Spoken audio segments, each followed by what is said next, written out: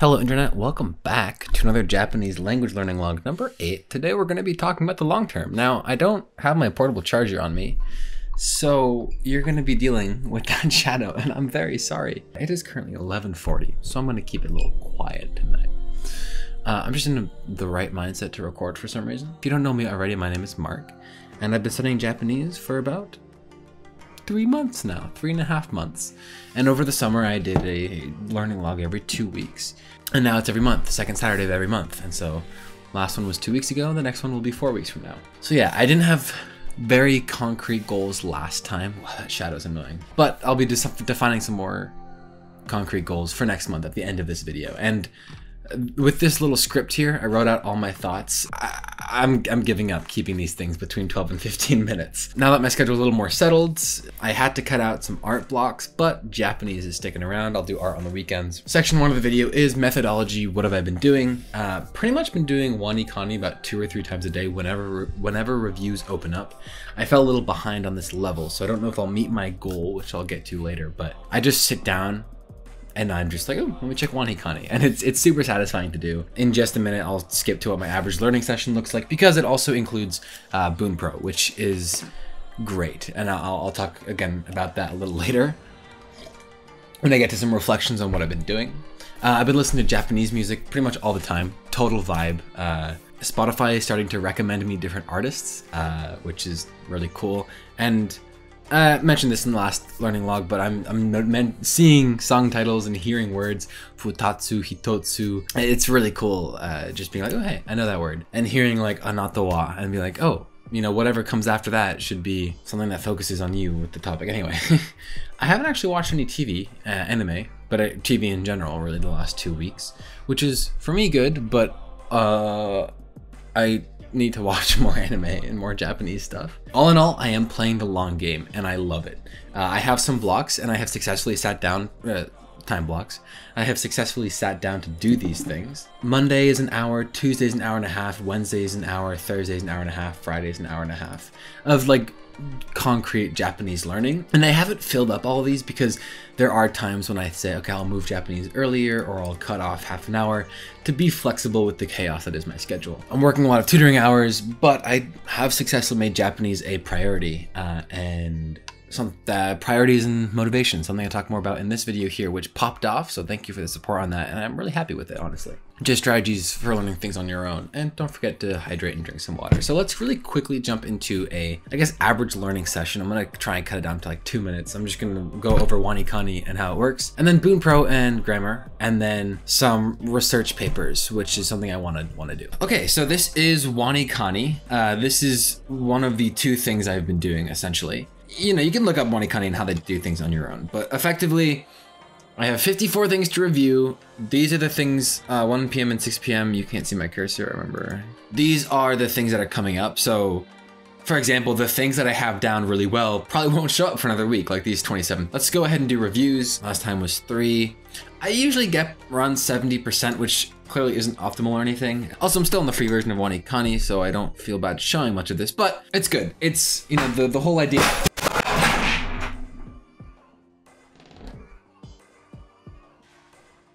I'm gonna worry about that later. The whole idea is long-term learning for this learning log. So effectively, you're given different kanji.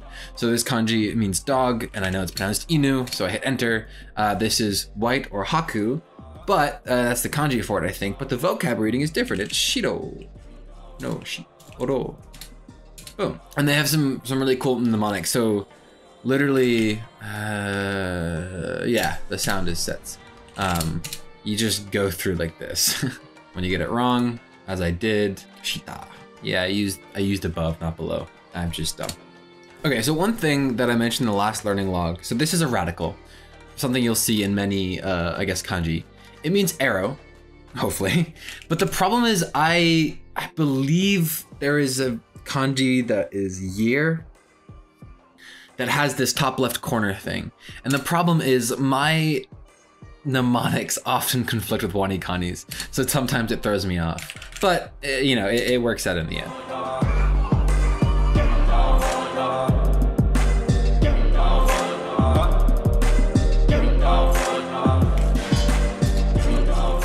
All right, Cool, so this was much better than usual, 85%.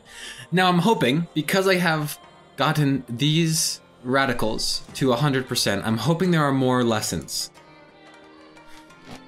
So from what I understand, when you unlock the radicals, which in theory are the building blocks of the kanji, then you learn more kanji. Makes sense, right? And as you learn more kanji, you learn more vocabulary. So that's kind of the idea behind this long-term thing, right? And I'll talk more about the observations I've made about these very niche specific websites for these languages offer more. And BoonPro is another great example of this. Now this isn't a review or anything, but what I do on BoonPro is, the first thing is I go to the grammar, I look at all of them, and I look at the N5, and I do like 3 to 5 at a time. And then you add it onto your review. And so if I go to review 40, what I like about this is it doesn't categorize things. So it's not like, okay, we're gonna review the negation stuff now. It's all one thing, so you don't get in the habit of memorizing things too much. Ki, I know this kanji from the N5 thing, so this is kiku, and it's gonna be looking for, because it's an u ending, ki des? Kikimasu.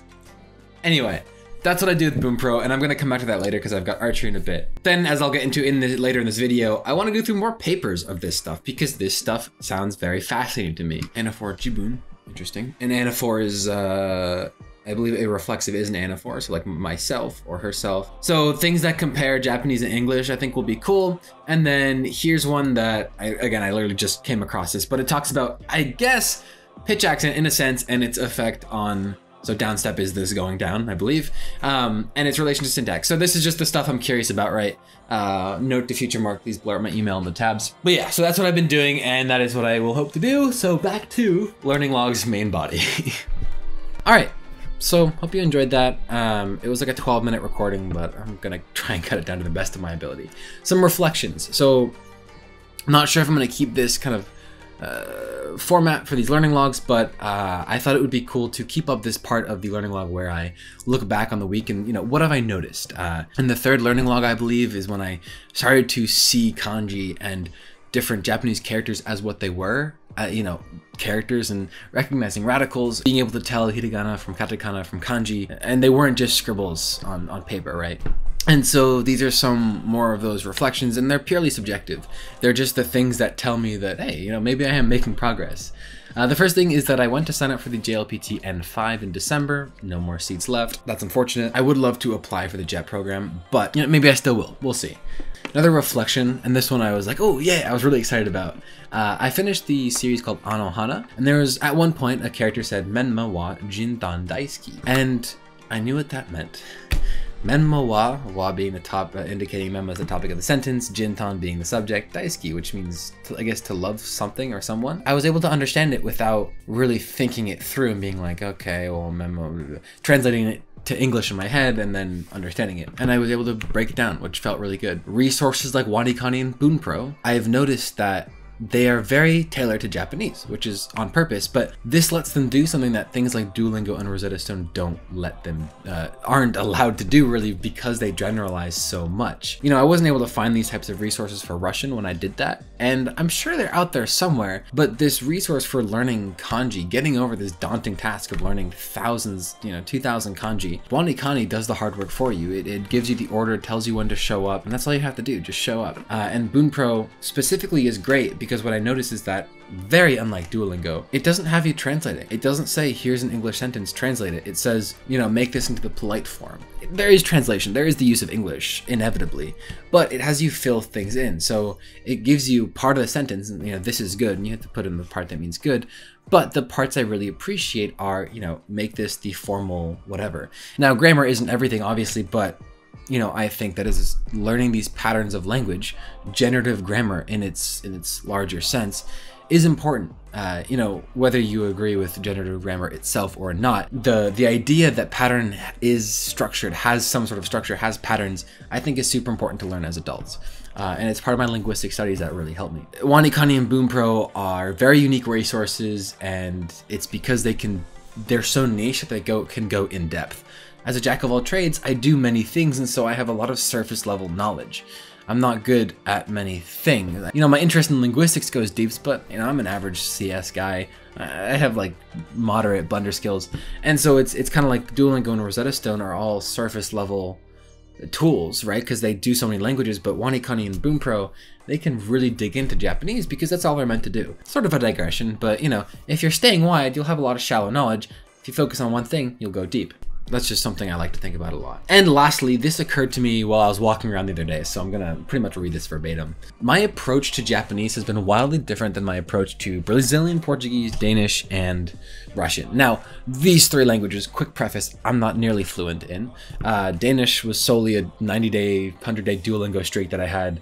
Brazilian Portuguese, I was curious about the sound inventory, so I started learning a little bit. Russian was a more serious endeavor, but I didn't have a strong incentive. I was pretty much trying to impress someone, but that fell through for obvious reasons. And I was also fascinated by Russian grammar, but anyway, Japanese has really stuck through, and my approach to it, I think has been approached, My approach to it has been as it has been because of these three failed endeavors. Now, I still want to return to all of these languages. You know, I want to maybe be like 30, you know, in 10 years, speak 4 or 5 languages, at least at a very basic level. Some are easier to adapt to than others. That's a whole other thing. But anyway, I'm learning vocabulary, so Japanese vocabulary, grammar, and phonology all at the same time, but not necessarily in a linear order. So WaniKani is teaching me grammar.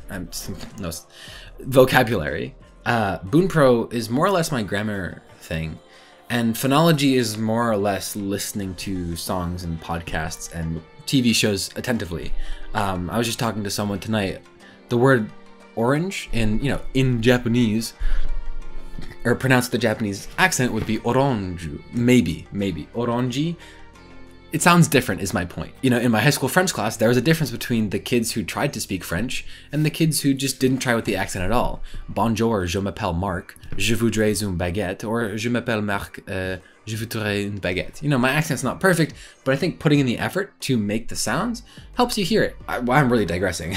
In other words, I'm not learning specific grammar and seeing it in 20 example sentences before I move on. I'm not nailing negation. I'm just going through arguably too many BoomPro examples all at one time. And I'm learning these various concepts, and I realize that I'm identifying them more easily in shows, readings, and listening. And learning Japanese in this way, and this is my main thing here, has been like assembling a puzzle from various different points. If you think of a normal jigsaw puzzle, and you assemble it from one corner, you're gonna, you know, eventually get there, but you build out from one point. Everything is a foundation on the one point. But what if you know, and a lot of people actually do this, I think, you start matching pieces in different chunks, and that's kind of what's happening. You know, I've got WaniKani putting together the vocabulary section, BoomPro putting together the grammar section, the sound inventory, and TV shows putting together this sound stuff, and they're all meeting in certain ways. I'm putting together pieces here, pieces there, whatever, pieces over there, and sometimes they connect, and it's been super enlightening to learn a language this way, and I'm absolutely loving it, because the process is not linear. Sorry, I've spoken a lot today apparently, and of course I spill water on my shirt. Great job, Mark. It's been a great way of learning a language in a non-linear fashion because it always keeps it interesting. I've just really been enjoying it. And I'm looking forward to how reading about Japanese semantics and syntax will further this puzzle solving. And speaking of, let's jump into the goals. Man, I'm sorry, future Mark. I just know when I'm editing this, I'm gonna be mad at myself. So leaning into this puzzle concept, which I want to use as a metaphor throughout my learning journey, as long as it applies, my goal for next month is to collect a few papers on Japanese, as I showed in that clip earlier, on Japanese syntax and semantics. Syntax, for those who don't know, is effectively the structure of language, what defines, you know, a noun phrase following a verb phrase, or verb phrase following a noun phrase, grammatical analysis. And then semantics is kind of the meaning of language. So if I say one thing, you know, what do I mean by it? What will you interpret it to be? Am I giving you enough information? Whatever. And I'm taking a graduate level semantics course right now. Hopefully I'll be able to use this material and potentially the experience of this learning endeavor in a paper that's due at the end of the term. My interest, and this might just be jargon, is in the semantic variation of abstract concepts for adult language acquisition. Don't know if I'll really do something with this idea one day, but I want to simply start on the stuff that my inner linguist is intrigued by. Next thing is that I'm sort of abandoning my proof of hypothesis theory because it's clear to me that while learning linguistics concepts is helpful, if you don't know what my hypothesis is, check out my first language learning log. You don't really need to go far into linguistic concepts to learn a language as an adult. It makes it easier. I'm not gonna lie. And people aren't wrong when they say that kids are better at learning languages, but you gotta keep reading. You can't stop reading. It's not impossible as an adult. It's been 3.5 months and I can understand basic sentences and put together basic sentences in Japanese, and that's not, I'm the epitome of average, you know, that's not some special skill. I would simply credit that to being able to recognize patterns because of my linguistic studies, properly immersing myself. In other words, I'm watching TV, but also mindfully paying attention to things that are said. But yeah, you know, anyway, back on topic, you don't need to go too far into learning the grammar of things, but learning that language has a structure, learning that there are things for adjectives and verbs and nouns and whatever is incredibly helpful. Grammar rules themselves, sure, you need to do them at one point. You can apply them as you learn through immersion. Learning, you know, if you need to learn how to make a sound that English doesn't have, or your native language, I should say, doesn't have. Anyway, I have a whole learning log on phonology. My new goal with this series is just to point people to something and say that it's not impossible. And honestly, it's not hard to learn a language as long as you put in the commitment. Now, if people say they don't have the time to learn a language, I hate when I say I don't have time to do something, because in my case that usually means I won't make the time for something. You know, I don't want to give something else up for it. And right now I spend an hour and a half aiming for 2 hours a day on Japanese. You know, some of these days has been half an hour. Sure, I haven't met the whole hour, but my goal is to meet the whole hour, hour and a half. That doesn't include watching anime or music or whatever. And it's a big commitment I'm making. And I wish, and this isn't just language learning, this is maybe just a rant that I wouldn't normally say if it wasn't almost midnight. I wish that people would be willing to say, I don't want to make that commitment, instead of I can't do it, or it's not possible. So yeah, wow, I wrote in all caps, anyway, I digress, and wow, I really do digress. Next month, I will report back to you with some papers. I'll probably focus on syntax and semantics, maybe look up some phonological studies, we'll see. But those are the, you know, the overview topics, in my opinion, are phonology and syntax and then semantics. But that's simply because the main courses at my school are structured that way. There's more.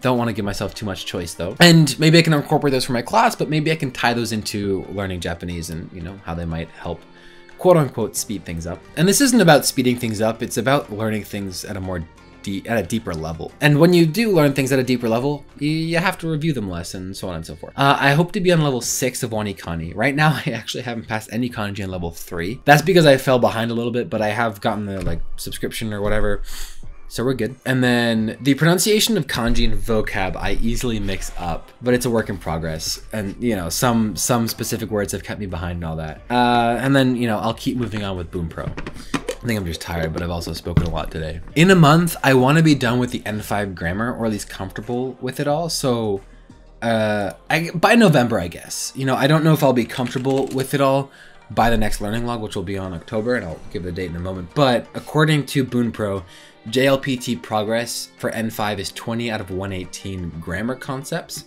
And the kanjis, all the meanings are down. I just have to get the pronunciations. And they're coming up in Wanikani now, so that's pretty good. Anyway, the manga, I have decided, after a comment from last time that, you know, Shonen Jump would be a really good source, finally crack open this manga. And, you know, when I might sit down and casually read a book, I crack open the manga. Now, there is furigana for all of this, but I don't know many of these kanji. Anyway, yeah, so again, just practicing reading and all that fun stuff. If I'm not gonna watch TV, I gotta, you know, do something. It's just hard if I can't, you know, if I have to keep looking at the meaning. I'll probably maybe go through this like 4 times. It'll be a while before I can read this, you know, the 6th grade level or whatever it's meant for. But it's important that I do it anyway. I can really never keep these short, although this is Currently 21 minutes, 20 seconds. We are only one recording in. So goal recap, and please leave your comments down below. If you're curious, if you're learning a language right now and you're curious about doing something new, I don't really consider myself a linguist, but I really enjoy linguistics. So if you're curious about that perspective, try looking up some papers. Some key, you know, if you're interested in the structure of a language, generative grammar and syntax would be some keywords to look up. If you're curious about the meaning of language, semantics and pragmatics, the sound of language, phonology and phonetics, and sound inventories. There are a lot of studies on, you know, just like two sounds compared to each other. So I would definitely recommend that. And you know, if you do that, let me know in the comments below. If you're doing something that's really working for you, I'd love to hear it, because as with everything, I'm iterating on this Japanese learning process. So goal recap for next month. A few papers on Japanese syntax and semantics will be shared and potentially even reviewed. Wanikani level 6+. This is technically out of my control, but I want to simply get as far as I can in level 6 in 4 weeks. Might be doable. Bunpro streak consistent, so I will not have missed a day. And manga being read and mindfully read through. So this is Haikyuu. I've seen the show, love the show, so I understand what's happening. So that's it. As always, let me know what you're learning and working on the comments below or on our Discord. It's been popping off lately, so I'm looking forward to seeing it grow. Child Language Lab, the lab I'm working at, is always looking for more participants. I'll leave a pinned comment below. If you know anyone from 2 to 9, we'd love to have you. If you're in the city, even better. We have some in-person studies. And lastly, thanks for watching. The next learning log will be, barring any emergencies or disasters, of course, October 9th. So I hope to see you then. I should start speaking some Japanese in these, for real. Maybe by the end of the year, I'll try recording some gaming videos in Japanese. I'm definitely not there yet, but it would stay very basic. So, the timer's gone orange. Thank you so much for watching yet again. Have a good one, and as always, don't forget to stay awesome. See you next month.